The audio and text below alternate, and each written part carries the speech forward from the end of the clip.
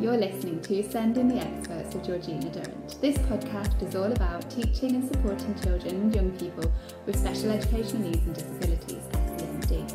My name is Georgina Durrant. I'm the host of this podcast brought to you by Twinkle SEND. As a former teacher in Senko myself, I wanted to create a platform to share some of the amazing things that my guests are doing to support learners with SEND. So whether you're listening on your commute, tuning in whilst walking your dog, or curled up on the sofa with a nice cup of coffee, thank you so much for joining us. In this episode, I'm really excited to be joined by Nana Marfo. Nana is a disability advocate who speaks on the issues faced by disabled people within the labour market and in general society, from healthcare to social housing. Nana began his advocacy work in 2016 when he explains he experienced personal exclusion within his career as a public sector worker due to his race and disability. Unique Abilities Limited was formed to give disabled people a voice. Nana Marfo went on to do speaking events for Facebook, BBC, HMRC, and to be a freelance writer for the Independent newspaper and the Metro, speaking again on disabled people and being seen and heard. Nana's fight for a voice and presence all stem from his own experiences as a disabled boy, now a man, living with a permanent tracheostomy tube that enables him to breathe and talk. Nana was born 6 months premature with a narrow airway, and since birth has had to deal with weak respiratory condition which affects him during winter periods with bad chest infections and now obviously with the impact of the COVID pandemic. In Nana's ideal world, he says he would want to see disabled people treated fairly, heard and seen within the wider community, as he sees everyone, regardless of race, gender or disability, as capable of being successful and living a happy life. Wow, such an inspirational bio there. It's so lovely to meet you. How are you? I'm good, thank you. Good. So let's start right at the beginning, if that's okay. I love to hear the story behind things. Can you tell us your story? So you were born 6 months premature with a narrow airway. Was the narrow airway due to being premature? And tell me how it all started. I think it was because I was born. When I was born, they realized that I couldn't breathe properly. Gosh. So straight from birth, straight to surgery, Wow. straight to in my neck. Well, I don't know what that was called, whether it's called a trachea, but Yeah. something to stabilize me breathing. And because I was so tiny, I was 26 weeks. Oh my goodness. I had to be in an incubator for at least about 2.5 years. Oh my goodness. That must have been really, really tough for your family. Yeah, especially my mum. Like Gosh. leave the hospital, and the baby ain't coming with you. You've got to be there. She spent most of her time in the Yeah. hospital. A couple of my aunties, when I grew up, were like, "Oh, we had to drag her out. She really didn't want to leave your Yeah. side." Oh gosh. Yeah, it was a lot. I can imagine. I'm a mum myself, and the thought of leaving my child at a hospital, it does break your heart. It sounds like it must have been really, really difficult. Yeah. So can you explain, because I won't presume that everyone knows what a tracheostomy is. What is it and why do people have them? So a tracheostomy is basically a narrow tube within the trachea area. Mm-hmm. And that enables, if you see my little logo, you can see my trachea in my neck. Yeah. And basically what it does is it enables a person who can't breathe effectively as yourself through your nose and through your normal lung way. Yeah. It enables us to have, the flexibility of being able to breathe. Yeah. But for some people, it enables them to be able to talk and breathe, and gives them the flexibility of doing that. So in my instance, because my airway and my trachea was very tiny, oxygen getting to vital parts of my body was limited to a degree. Yeah. So they just wanted to give me the best possible option to be able to breathe. Yeah. No, that makes sense. And when someone has a tracheostomy tube, then is that something for life, or do some people have it and then it goes and then I don't know very much about it. Okay, some people have it for a period of time, Mm-hmm. and then their body gets, their upper limb levels get stronger, Mm-hmm. and they're able to live without it. And then someone like myself, who unfortunately the airways didn't grow with Yeah. me, I've got to have it permanently. But I did have the experience of living without it Did you? for 5 years. Oh yeah, yeah, yeah. They took it out. They wanted to see, at the time I was about what, 9, 8, 9.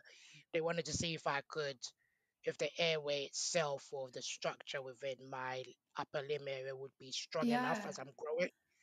But for 5 years it was perfect, and then in the fifth to sixth year, I'd say what 14, 15ish age, the whole area decided to crumble on itself, like Oh fold on gosh. itself.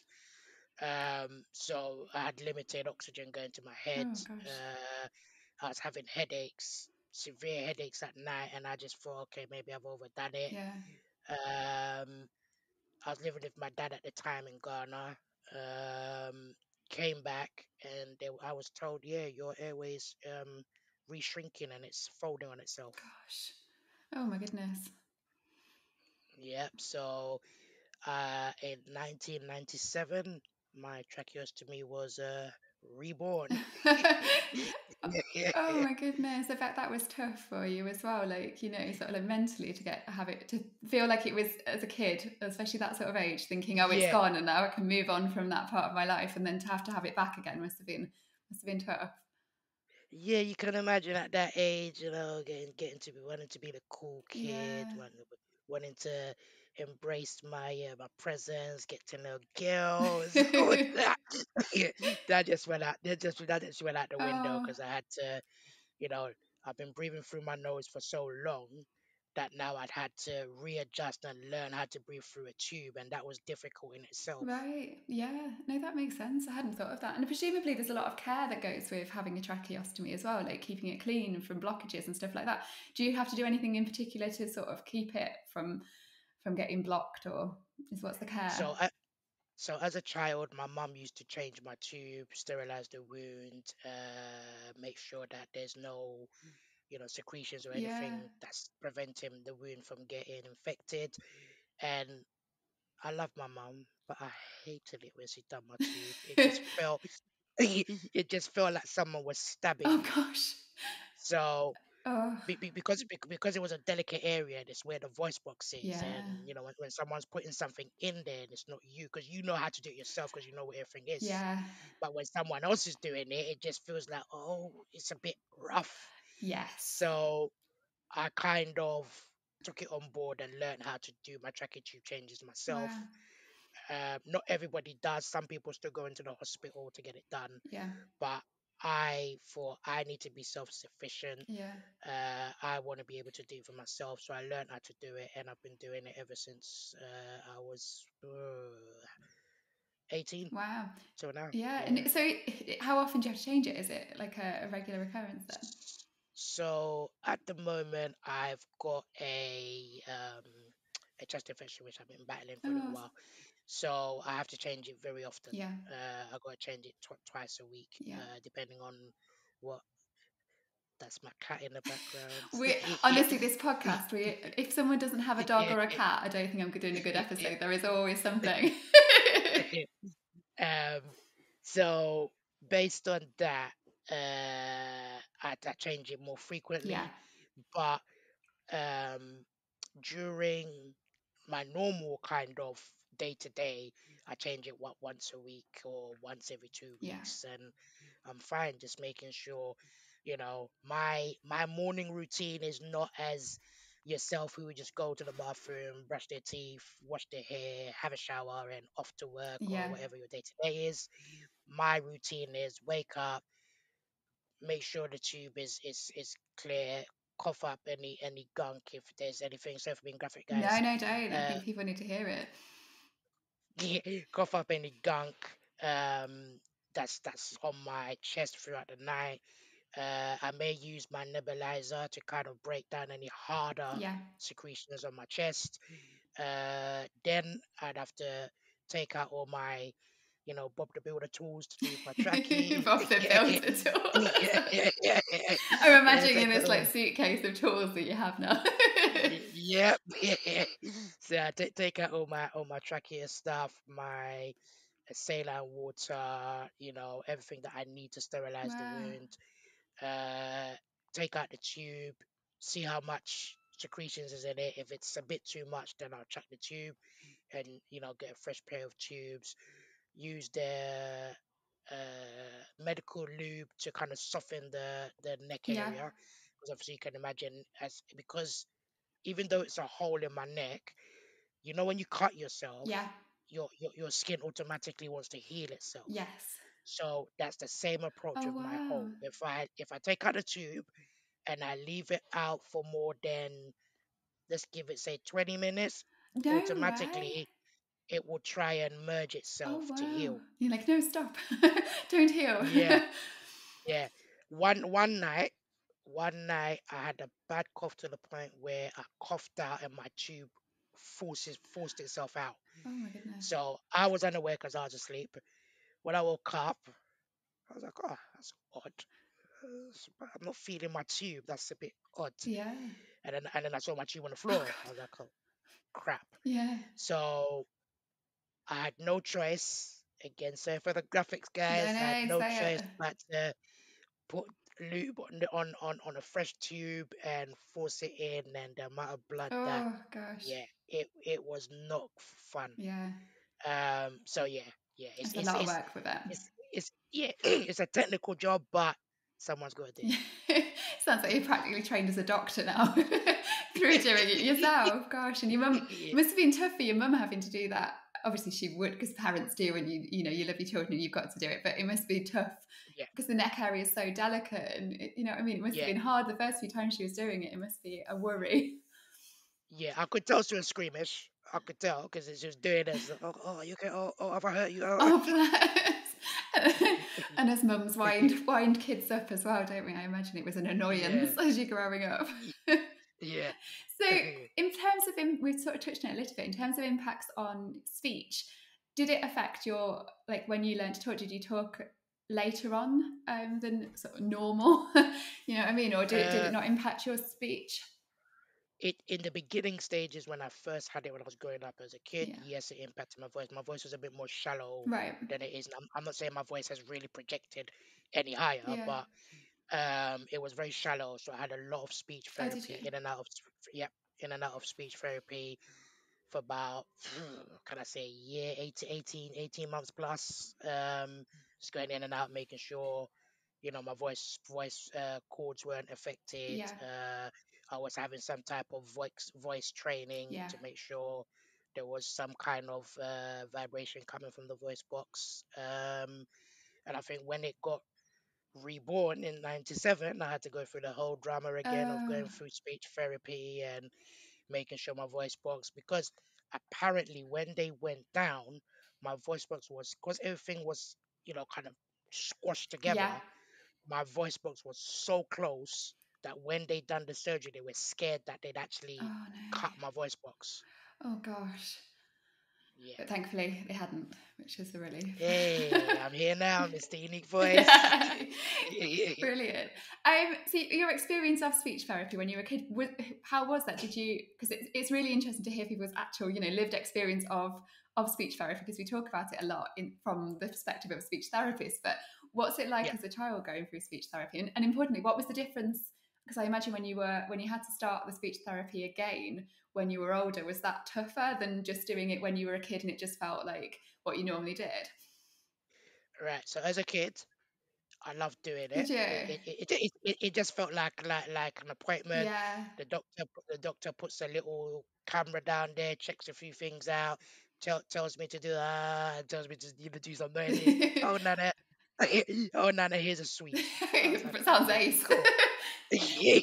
I was like, that's cool. But then as I got older, I think it became a lot more harder Yeah, mentally on yeah, me.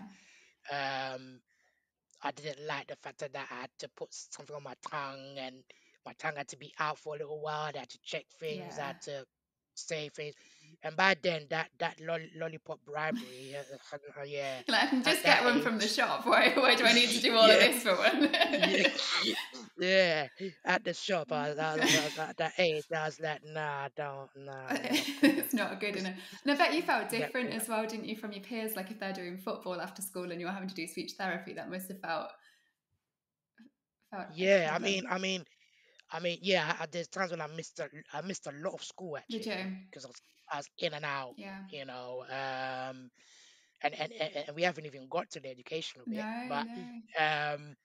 um, yeah, it was an impact. I felt different. Yeah. I wasn't quite aware I had a disability. I knew there was something different about me, Yeah. and yeah, yeah, No, it sounds so. And yeah, medically, then, I know you've said about you've got a chest infection at the moment. Um, yeah, Presumably, you're going to be a lot more vulnerable to sort of respiratory diseases and that side of things. And I yeah, bet the COVID pandemic's been particularly hard for you. yeah. Yeah, funny enough, I got the COVID in July 2021. Yeah. And the way the doctors were panicking around me when I went in, I had the VIP treatment of my life. Did you? Yeah. I'm not normally one to like to be fussed over, but I was fussed over. Good. I actually felt I was part of the royals because yeah, I had my own room. They kept on checking on me Good. every. I would even say 4 minutes. Yeah, 4 minutes. Wow. Yeah, because they were so concerned that because of my Yeah. vulnerability, they thought, right, COVID could cripple him or COVID could, you know, kill him. Yeah. So, it was very touch and go during that period. Yeah. But I'm here to tell the tale. Good. Were you shielding for most of the pandemic then? Yes, I Yeah. was, but I decided to be He-Man. For those who don't know He-Man, it was a great cartoon character in my time.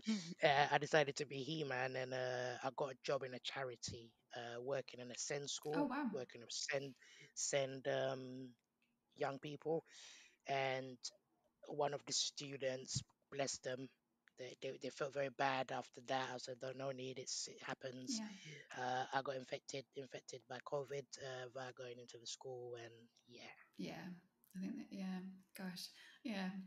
That's brilliant that you're working in a SEND school as well, though. I bet yeah. you're a real inspiration to them. And nice for them to Oh see. yeah, yeah, yeah, yeah. Oh, that's brilliant. So, talking about school, then in general, what was school like for you? Did you go to mainstream primary school, or did you go to a Okay, special school? What happened? this is all it This is where it unravels. Yeah, This is the good bit. This is the yeah. story we need to hear.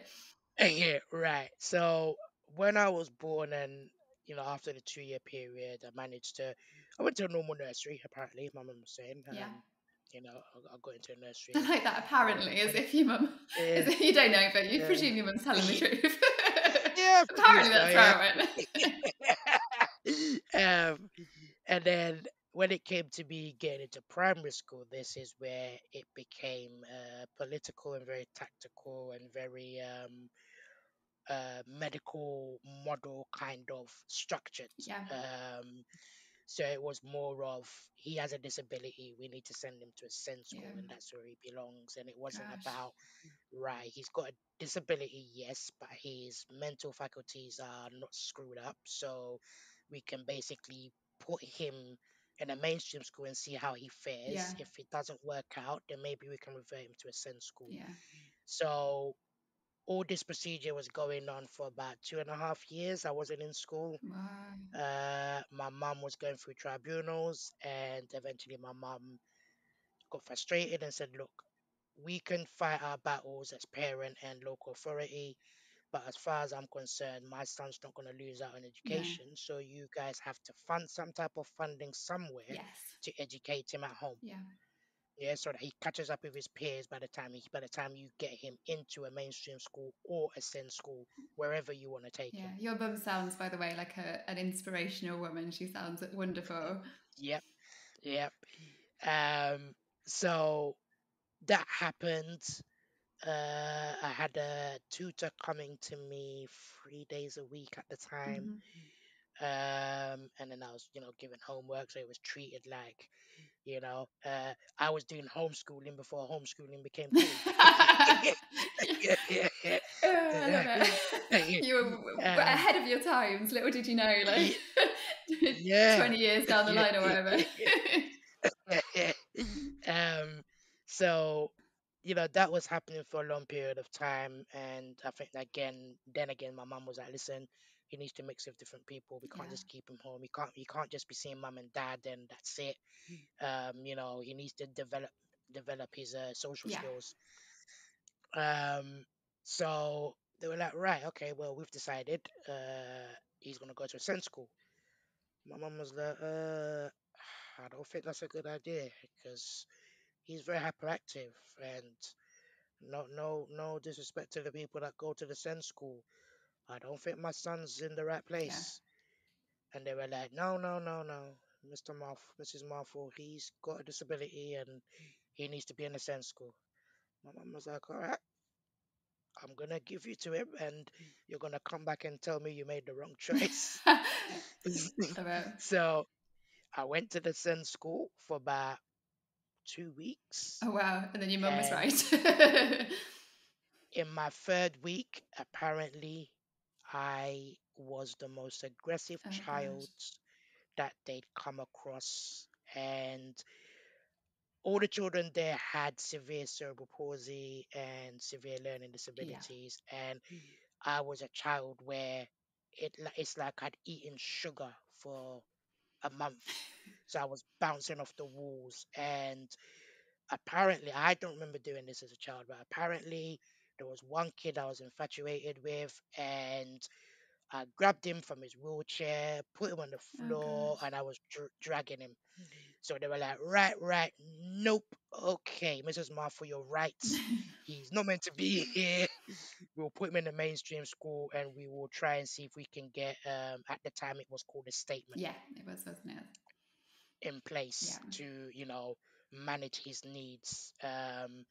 So it took about a month or 2 months for me to for a school to actually take me on.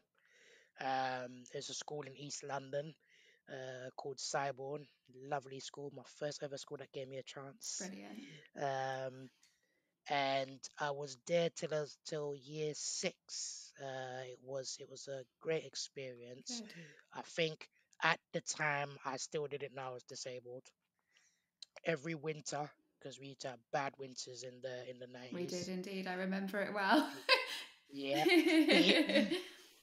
I was told I couldn't play out with my friends, so I'd had to come inside into the warmth Yeah. and watch my friends run around and Oh with their gosh. snotty noses playing tag, and I was just sitting down just watching them through the window. Oh, So one day my teacher came to get me outside, and I kicked her because you're frustrated. I thought, Yeah. yeah, I thought, why am I being taken in?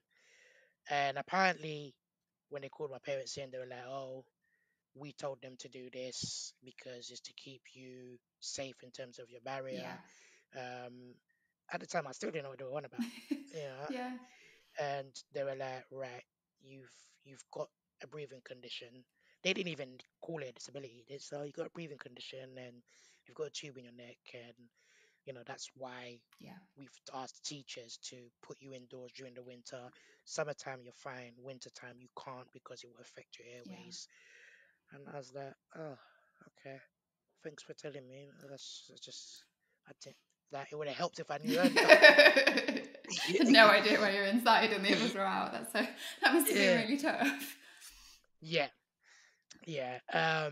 My learning needs. I think in the beginning I was a bit slow at catching up with stuff Hmm. in terms of my maths, my English, and even paying attention Yeah. in class. I was a bit of a disruptive one.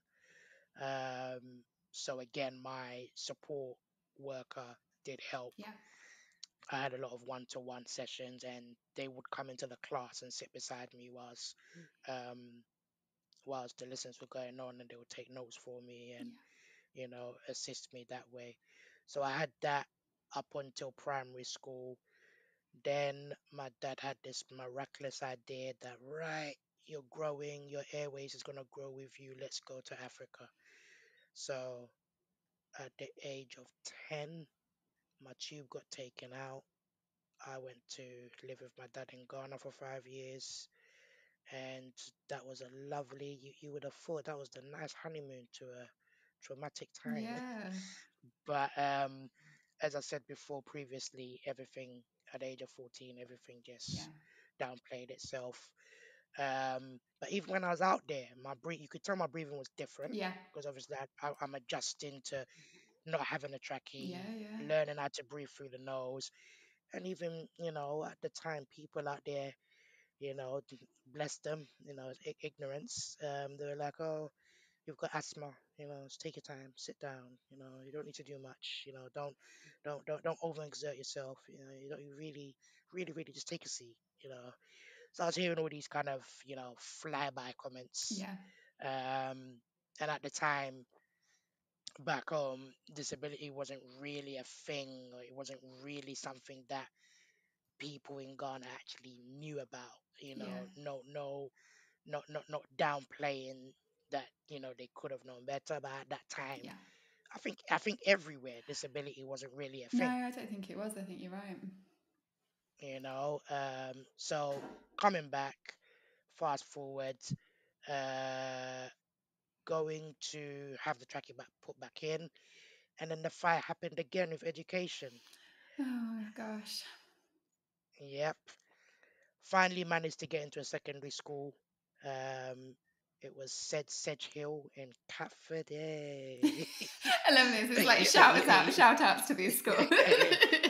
Little wave. they, yeah, they opened their doors to Good. me because one of my friends who we shared a ward in Great Ormond Street. She was already at the school, Oh, cool. so it was a very easy transition I because bet. she had a trachea. Did she? So they, Wow, that must have been a yeah, huge help for you. Wow, that's yeah, brilliant. yeah, yeah. She had a trachea. She was already in there, so they knew what they were getting. Yeah, they'd, They knew what they were getting themselves into. yeah, all the groundwork presumably had been done and the training, and Yeah, yeah, that must have been a yeah, real relief for you and your family. yeah, yeah, yeah. And I think my mum was excited too to know she's there, so I'm not alone. And you Absolutely, know, yeah, because your mum must have had to do a lot of like trailblazing, being the first ones like at the primary school, telling them what to do, and all yeah, of that. It must have been exhausting for her. So yeah, I imagine then yeah, there was a bit of a sigh of relief that someone had done a bit of the work for her, and she didn't need to do it all. yeah, yeah, yeah. So yeah, my secondary school years was good. Good. Um, can't really complain about that. Yeah. Yeah, and so were your friends like at primary school and at secondary? How inclusive were they? Were they kind to you? Kids will be Yeah, kids. I think they were pre-warned before I got to the good. school because the only reason why I know that is because one of them wanted to be a bully or do something, and they were like, "Oh, we can't do nothing to you because we were all sat down in a assembly and told you were coming, and we can't do nothing to you. We have to treat you different." And I was like, "Oh, Oh. okay, that's nice. That's nice to know." Yeah, it's a strange one, really, isn't it? Like, obviously, it's pleased that you're going to be exempt from bullying from the bully, but yeah, the Yeah, idea of an assembly about you must have been a bit like, oh, yeah, yeah, yeah. When they said that, I was like, "Wow, okay." I was never told this, but wow, all right. yeah. And so what advice would you, because there'll be teachers listening, some probably with children with a tracheostomy tube at the moment, Yep. what advice would you give to teachers to make sure that the children they teach who are disabled or have a long-term medical condition are able to like learn and enjoy school? What advice would you give them? I think the advice I'd give them is to be empathetic, Yeah, is to be very understanding. You know, children. Well, I was once a child. Children like myself, and from what I've experienced working as a youth worker with SEND children, is we're very our minds are very wide and diverse, and we think of a lot of things at once. And you may think we're having a tantrum, but we're not. Our minds is just racing 165 miles per hour. So it's all about just grasping what you can from the young person, coming to the level of that young yeah, person and really understanding what it is they're trying to say or trying to do, and treat them as yeah, individuals and their disability secondary. Never be like, "Oh, what's wrong? Oh, you okay? Oh, don't, oh, you're right." No, don't smother, yeah. because It's we get patronising. enough. Yeah, we get enough of that from society Yeah, and enough of that from extended family or the home. And the last thing we want to do when we come to a place where we feel kind of liberated yeah, is a school where a teacher is making you feel, like you're a statistic, and it's a medical model yeah, approach. I don't really want that. I want the social model. I want to be included. I want to be spoken to as, yes, I'm Nana, and I'm not Nana living with a trachea. yeah, and just include me in everything and anything. Yeah. And if I choose not to participate, I've taken that bold decision myself not to Yeah, participate. not the teacher for taking it for you. Yeah, I think that's Yeah. really, really important. Is there any? Did you have any teachers in particular that sort of stick in your head that we don't have to name them and give them a shout out, but you can? But were there any that sort of their approach stuck in your head that was really good, or or likewise not so good? Yeah. I had my English teacher, Mm-hmm. Miss Carr. Yay. Hi, Miss Carr. Yeah, yeah. She was Yeah, brilliant. She made me feel included. She did not um exclude me or treat me any different from good, the class. Um, Even though my literacy skills were not as great as some people, she made me feel I could do it brilliant. regardless. Um, she really took time out, when majority of the class was gone. She'd take time out to look at stuff for me, go over stuff, Yeah, give me pointers. So she had time. yeah, She had time and empathy and understanding, and she never looked at me as a person with a disability. She yeah, just looked at me as a regular student. brilliant. Which is exactly what you wanted. Um, oh yeah. Yeah, And I think my negative years is my primary school years when teachers didn't really understand yeah, disability. So I think at that moment in time, it was quite difficult to be an individual. It was more about we need to usher him to a room. He needs to be monitored. He needs to be taken care of. And yeah, I didn't yeah. have quite a good time educational wise in Right. primary school. Do you think education for disabled children's improved from the 90s? You know, I was a kid of the 90s as well, like going to school in the 90s, and I think there's been a lot of changes. But from your perspective, do you think things have improved? Um, Sad to say, yes, we've got a lot more legislations in Mm-hmm. place. Yes, we're a bit more commercial than we were back in the 90s, but that's where it stops. Really? I think, yeah, because I got an email from a mother who lives in Yorkshire, Mm-hmm. and her son, it was like I was reading my own story. Oh And gosh. this was in 2012. It Wow. was like I was reading my own Yeah. story. He'd been taken out of school. He wasn't in a mainstream school. He wasn't in education because they were fighting on where we should go.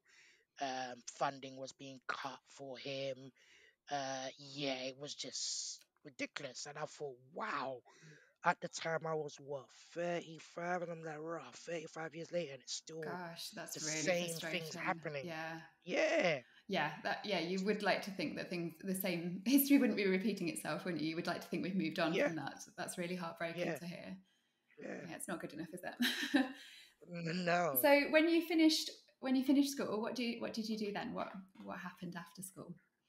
So your Um, so experiences in uh, the workplace. so after school, I I hated going to get pocket money off my mum. That's for starters. Because I had to go through the rigmarole of what you using the money for, what you going to buy, how much do you need. I was like, oh, I don't want this. I just wanna, go to the wall, type in a pin, and take out my Yeah, money. that ATM machine doesn't need to know what you're getting it out for, does it? Yeah, yeah, yeah. You have to explain yourself to that.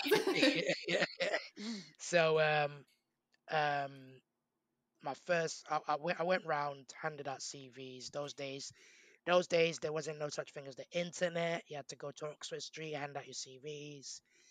Uh, and even before that, I when I started college, um, I got my first job in McDonald's. That was my first job. Cool. And that's all because I went in there and said, oh, have you got any vacancies? And they're like, yep. So Brilliant. I handed them my CV, and that was my first ever job.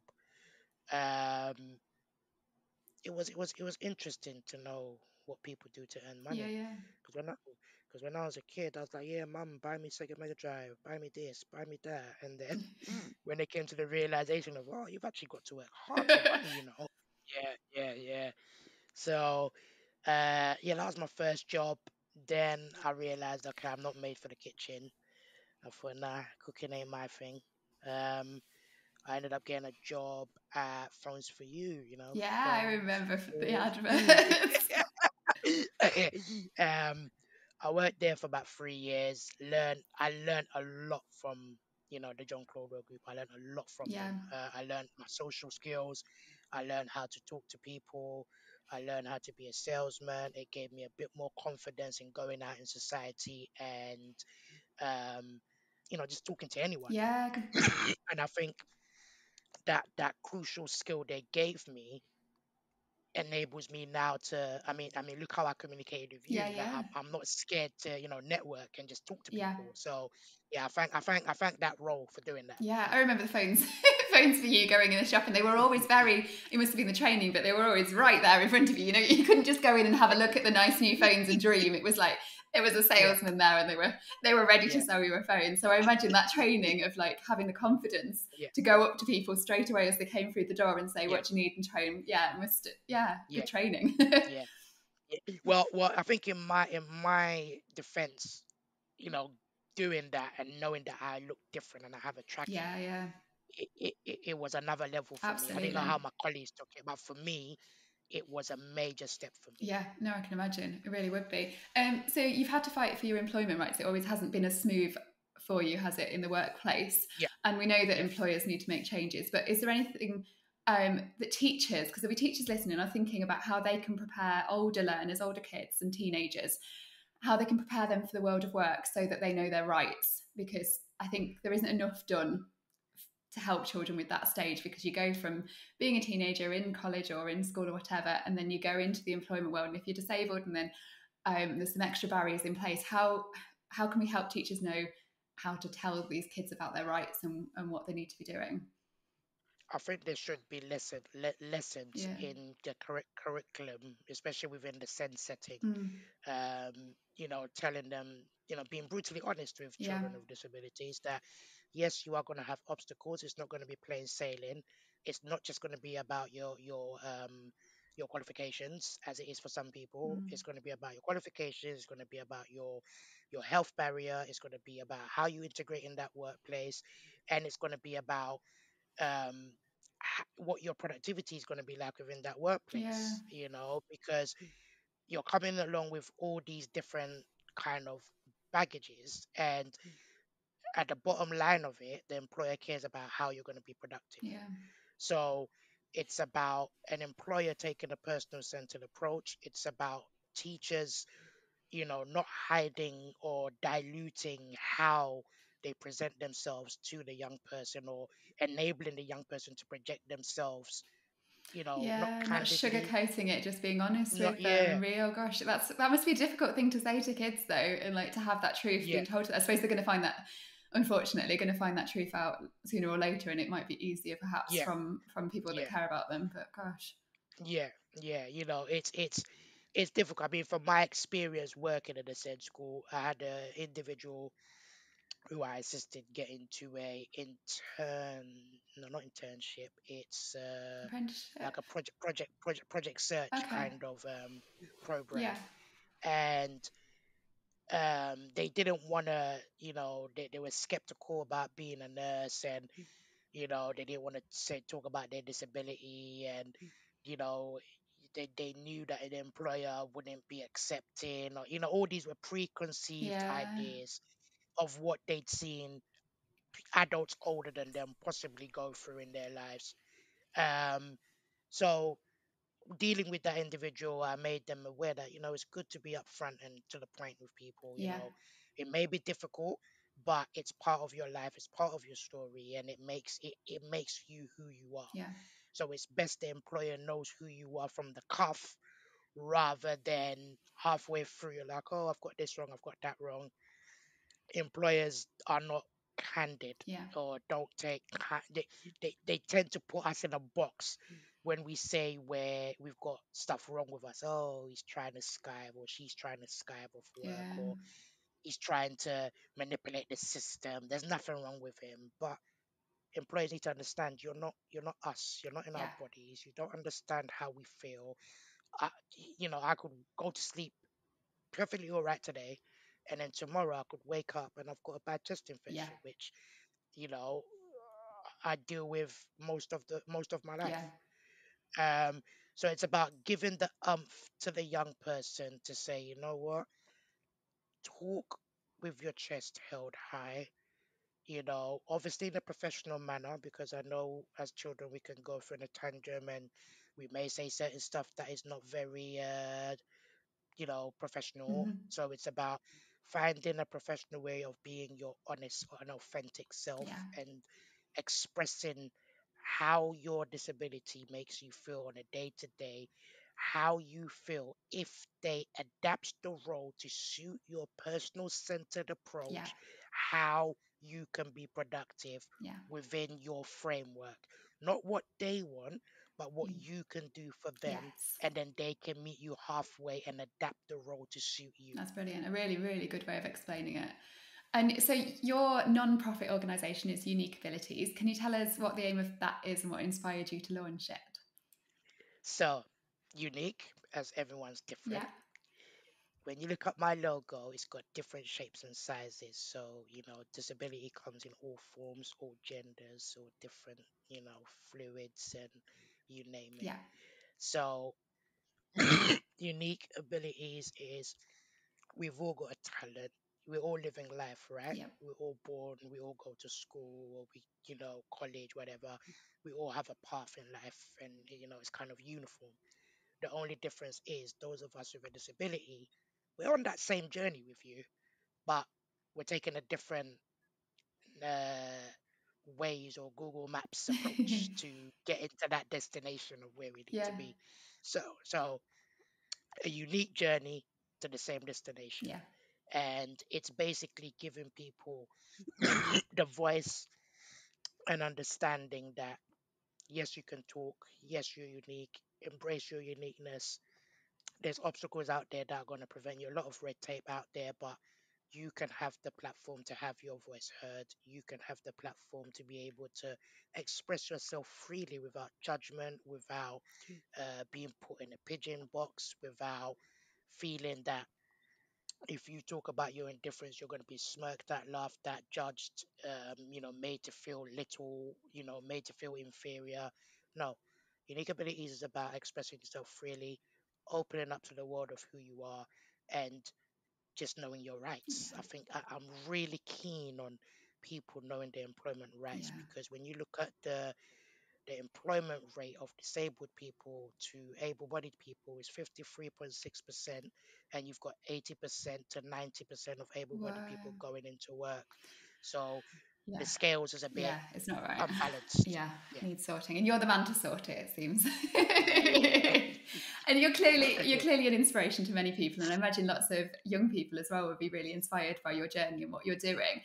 Who Yeah. inspires you? Can I ask? Is there somebody that's, because often when we're people who are inspirational themselves, they've had somebody that's made them that way. Do you know what I mean? Is there anyone? Is there anyone that's got your back? Who's your inspiration? My I mum. knew you were going to say your mum. Brilliant. Yeah, my mum. Because I'll just share a little bit of her story. For a woman that came from Africa, who unfortunately, because her parents didn't have the means and the ways to take her to put her into Yeah, school, and for her to come here, and the 80s was a different world. England was different in the yeah, 80s. So for her to come here to a big wide world where most of the time the weather was dull and grey and cold and you name it, and to come and fight for her first child with a yeah, disability, and go to tribunals, and her English wasn't perfect, and to be able to stand up to judges, and stand up to departments that were trying to, can I use the word deface? No, that's not really a term. Trying to marginalize yeah. me to Like a degree, discriminate. discriminate, and for her to stick up for me all those years. And when I grew up and I was self-aware, I was thinking, oh, this woman is bonkers. Everywhere we go, she's fighting. Why is she fighting? I just want to go quietly. But then when I grew up and I had to face the tribulations myself, I understood perfectly why she Yeah. was going on like a bouncing kangaroo. I understood it. I understood everything then, and I was like, right, okay, cool. I understand now. And Yeah. yeah, I thank her for being my mum. Oh, she sounds an absolutely amazing woman. She really does. And it's so frustrating that people had to, well, still do have to fight for the rights of people with disabilities and special educational needs. It's very Yeah, disappointing and frustrating. So, yeah. what are your hopes for the future for like disabled people? Do you think what do you hope in? I don't know. Well, hopefully now, but like in a few years' time, if there was a child with a tracheostomy in school, what are you hoping for them in the future? How do you want it to be I think different? what I'm I think what I'm hoping for is that a tracheostomy is seen as a barrier. Yes, give all the support you can. Don't pigeonhole a person with a Yeah, disability with tracheostomy. Don't assume because they've got a tracheostomy their voices can't be heard and they can't be yeah, seen. Don't have a conversation and not involve them in that conversation. I've noticed that over the years, legislations have changed and allowed to ask the person what they want yeah. rather than what they want to provide for them. Hmm. So that's a bonus. In my years, I was just put in a room with people and people talking to my mom, and Oh I felt gosh. I felt why am I Yeah, here? yeah. Just listening to all the things about you, but not being able to Yeah, voice your opinion. Gosh. yeah. So I think it's more of just understanding and you know especially as a business, if you're going to take someone on with a tracheostomy, just know that life isn't going to be plain sailing. Not a lot of the tasks or the job spec demands that person will be able to do. They may be able to do what 75% of the role. Does that make them incompetent? No. No, because I've come across employers who may deem someone with a disability because they can't do 25% of a role. They start to call them incompetent and they Oh start god. to use it against them in their annual appraisal. And oh, sorry, you couldn't get this year's appraisal because you've been ill or it's due to your sickness, and it's crazy. Yeah, it's not on, is it? So I think what I would tell teachers is one, make allowances for people with disability. I'm not saying treat them overly different. Yeah, Yes, they have to understand that there's consequences in life and there's stages in life that you go through that are a bit crap. But at the same time, work with that individual. If they're ill and they can't come in, let them work from home, give them homework at home, yeah, let them do stuff at home. If you've got an assembly going on, now we've got the magical Teams, we've got the magical Zoom. yeah.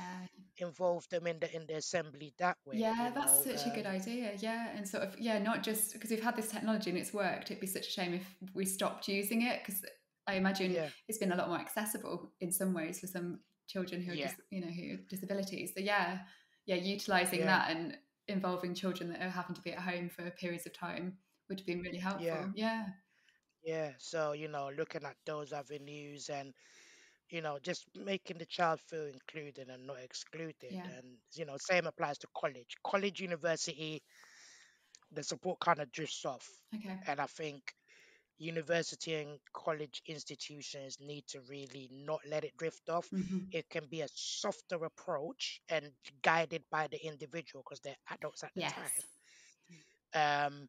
But that support, that same yellow of kind of support from primary school to secondary school, it needs to continue hmm. up until that individual says, you know what, I'm sick of you guys now.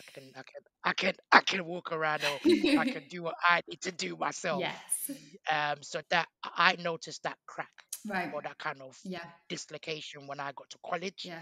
Everything just stopped. Gosh, yeah, that's not It's it. until I started to tell the college that I've got this wrong. I need support here. And then when I got to uni, it's like I was talking Chinese. Yeah. They were like, disability, what you on about? Look, I've got disability. I'm a student. I need support. I need somewhere to live. I need reasonable adjustments. And it was all new things to them at the time. Hmm. I think slowly but surely they're doing it. I went and done a speech at Reading University a couple of years ago, and I can see they've got like a little committee happening, and it's slowly but surely happening. So I think there's teachers from all spectrums of education just need to be aware that that change, Yeah. just because I'm growing as an adult, my disability doesn't fade away and it Yes. doesn't poof Yeah. disappear. Yeah. I'm not expected to call Inspector Gadget and get it all out and I'm normal. No, my disability stays. If anything, it gets worse over the years that I'm growing. So just make sure that that support system is fluid and it's kind of drifting off according to the individual Yeah, needs. not according to the stage that they're at. Yeah, absolutely. Yeah, That's really, really yeah. important. So can you direct us to your website? Because I'm sure lots of people will be really intrigued to find out more about what you do. So can you tell us where your website is, your social media, how people can find out about the wonderful work you're doing? Okay, so I'm in the process of building a website, so that's coming. My handle for Twitter is at Mr. underscore unique voice. No, Mr. underscore unique underscore Yeah. voice, and then it's the same handle for Instagram, LinkedIn. There's so many. So many. Are you on Yeah, TikTok? Have you branched? yes, I Are you? You am. branched out onto TikTok. Yes, Cool. yes. I'm on TikTok, same handle. Yeah, Awesome. Well, I'll make sure the links are in sort of underneath the podcast so people can have a click on those and find you on there. Thank you so cool. much for joining us. You've been an absolute Thank you. brilliant guest. Really, really interesting. I really enjoyed recording that episode with Nana Marfo. Do make sure you check out the links that I'll be sharing to his social media, as well as some resources from Twinkle that are relevant to this episode. So have a look. If you're teaching children with medical needs in particular, these might be really useful. So do check out the resources shared on there. Thanks again for listening to Send in the Experts with me, Georgina Durrant. Catch you next time.